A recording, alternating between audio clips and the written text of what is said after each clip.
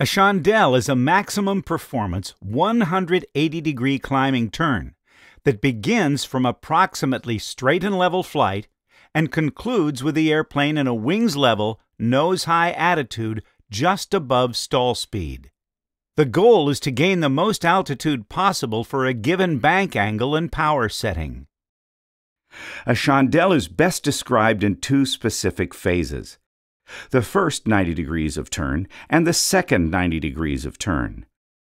The first 90 degrees of turn is described as constant bank and changing pitch, and the second 90 degrees as constant pitch and changing bank.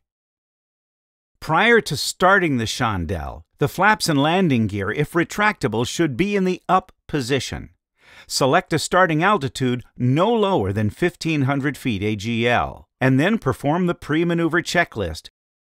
Prior to starting the maneuver, be sure the airplane is in straight and level flight and the appropriate entry airspeed has been established, which is typically the airplane's design maneuvering speed, VA.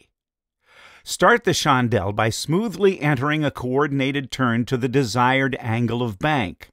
Once the bank angle is established, which is generally 30 degrees, a climbing turn should be started by smoothly applying elevator back pressure at a constant rate while simultaneously increasing engine power to the recommended setting. As airspeed decreases, right rudder pressure is progressively increased to ensure that the airplane remains in coordinated flight. At the 90-degree point, you should begin to roll out of the 30-degree bank at a constant rate while holding the pitch attitude constant for the rest of the maneuver. Continue slowly rolling out of the turn in coordinated flight while holding the pitch constant with the goal of being wings level at the 180-degree point.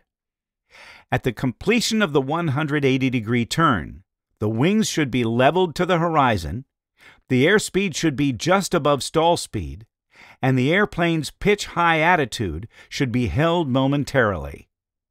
Once demonstrated that the airplane is in controlled flight near the stalling speed, the pitch attitude should be reduced and the airplane returned to straight and level cruise flight.